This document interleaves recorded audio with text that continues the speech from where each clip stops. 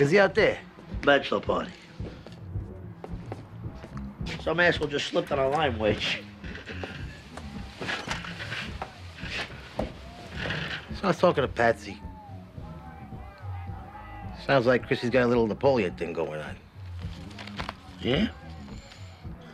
Good. Right. Of course. Nobody's denying his leadership abilities. So what's the problem? It's just, I don't know. Patsy feels bad. Maybe he was passed over. So what the fuck do you care? Last year you were pushing me to take him out. Yeah, I'm just saying, with the change of rank and all, maybe he feels marginalized. Marginalized? What the fuck does that even mean?